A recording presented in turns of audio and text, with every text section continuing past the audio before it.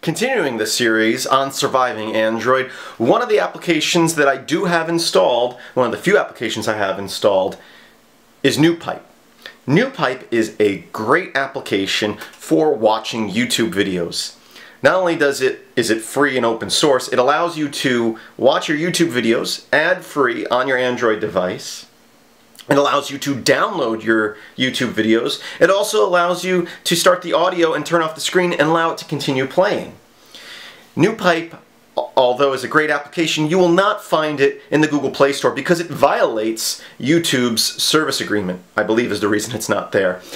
But it is in F-Droid, so you can either install the F-Droid application and install it that way, or just go to F-Droid, the F-Droid website, search for NewPipe and install it, although you won't automatically get updates, which is very important for a program like this. If you've ever used applications like YouTube DL, you know that they work great, but every once in a while there'll be a day where all of a sudden it doesn't work anymore, and then a day or two later you get the update that fixes things, because YouTube is constantly changing the way their website works so that they don't want you downloading the videos. So they make changes, and it takes a little while for these applications to catch up, but they're usually pretty quick. And that's probably one of the biggest drawbacks of this, and it happened to me a week or two ago. I come in here, I go to watch a video, and it just gave me a whole bunch of errors. A day or two later, I got an update, and it was working again.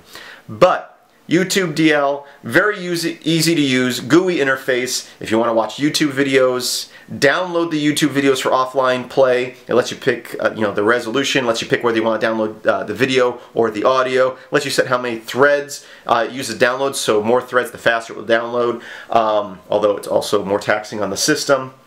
And of course, let me just click on one of my videos here. It's going to open it up. There's a share button. There's a pop-out, so you can have a pop-out video. You have a download. You can add it to a playlist. And then there's let's see, focus. Right there. You can kind of see it. There's a headphone button right there. You press that. It just plays audio instead of video, and then you can turn off your screen, which is something that you need to have like YouTube Red or something special normally to do on YouTube, but you can do it right here with a free and open source application. So again, that is NewPipe is the name of the application. You'll find it in the F-Droid repositories. Check it out. It is very useful. I'm trying to think if there's any other features. History. Oh, if for some reason you want to open it in the browser, there's a button that says open in browser up here, so you can watch it, or for some reason go to it in the web browser. Basically, it's kind of like a GUI interface for YouTube DL, which is an awesome application that I use on my desktop, and actually I use on my phone too, and we'll talk about in a future video. But check it out. Thanks for watching.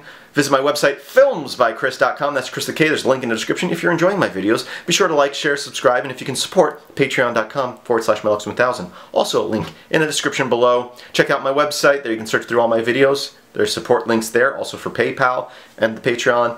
And you can also look through my codes there under the software section. I thank you for watching, and as always, I hope that you have a great day.